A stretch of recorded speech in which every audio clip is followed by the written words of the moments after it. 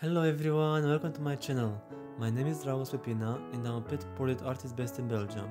In today's video I'm going to show you guys my 5 must-have art supplies for pet portrait artists. I really hope you're going to enjoy this video and find it helpful. Now let's get started.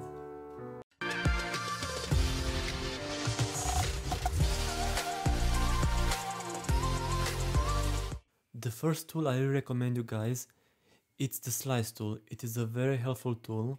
I always use it for my whiskers and as well to create some very small details in the fur. For example, to create some highlights in the fur. The slice tool basically just scrapes off some pigment from the paper that allows you to create some highlights, and as well, if you come back with your white pencil like I do in my demonstration, you are going to be able to create even a brighter highlight. But if you don't want to use the white pencil, it's also okay, as long as you achieve the brightness you want with the slice tool. I use it as well to create some different highlights in the eye. For example, if I draw a pet portrait with a very expressive eye, I'm going to use the slice tool to create a medium highlight. I don't want to create a very light highlight. I just want to create different highlights in the eye to give the eye much more life and as well to make it look very realistic. This tool is very helpful as well if you are drawing pets who have accessories on them. For example, a dog with a leash, you can create very nice effects into the leash, and as well very small and fine details which can bring the drawing to life and as well give it more realism. And as well, if you draw pets who have clothes on them, you can as well create some nice effects and highlights in the clothes and give it a very realistic look.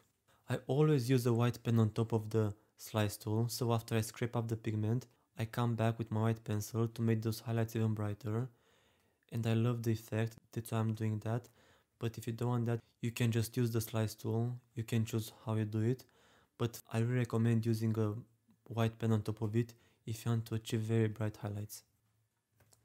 I always use a white pen on top of the slice tool, so after I scrape up the pigment, I come back with my white pencil to make those highlights even brighter, and I love the effect, that's why I'm doing that. But if you don't want that, you can just use the slice tool, you can choose how you do it. I really recommend using a white pen on top of it if you want to achieve very bright highlights. The next supply I really recommend, it's an embroidery tool, and this method is called the indenting method. And what it basically does, you need to make some craters into the paper, and when you're going to come on top of them with the pencil, I'm going to use a black pencil for this demonstration, but you can use which pencil you want, it's going to have the same effect. When you're going to come back on top of it with the black pencil or which pencil you're going to use, those craters are going to stay untouched. This method is perfect if you want to create whiskers.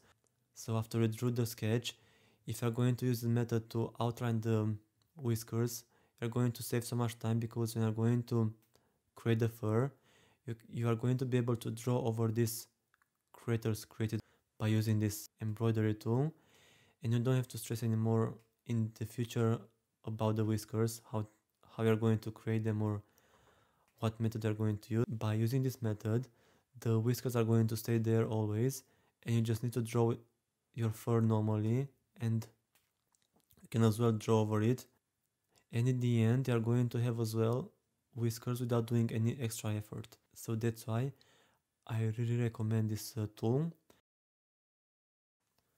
The third must-have art supply is a Tombow mono eraser. I discovered this eraser around 2 years ago and I can't stop using it. You can do a lot of things with it. I mostly use it to erase very dark outlines.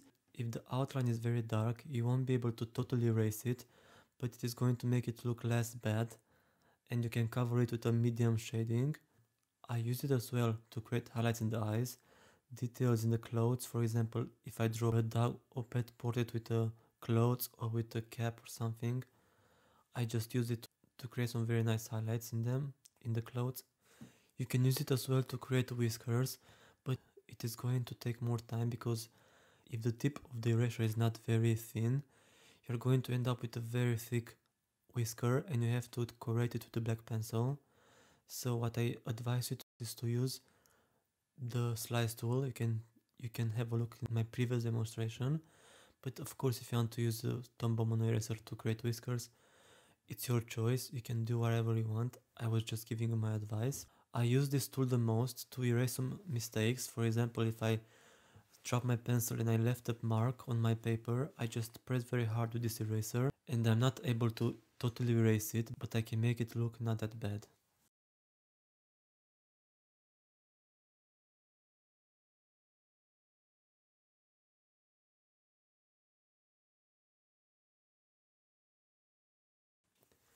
The tool number 4 is a white pen. At the moment I'm using a white ink pen, and I'm very glad I discovered this tool around a few years ago. Before that I was using white acrylic, but sometimes it was getting really messy and I was really looking for something with a very pointed tip to be able to create fine details and to have as well more control over the strokes. And I found this white ink pen in my local art store and I really love it. Since then I use this tool at every portrait and I use it mostly to create very bright highlights in the eye and as well sometimes in the fur, but mostly in the eye and in the accessories of the pets. I advise you guys to use this pen only if you want to create very bright highlights, because this pen has a titanium white color, so it is very strong. You can create medium highlights or not very visible highlights, because once you put it on the paper it's going to be very bright.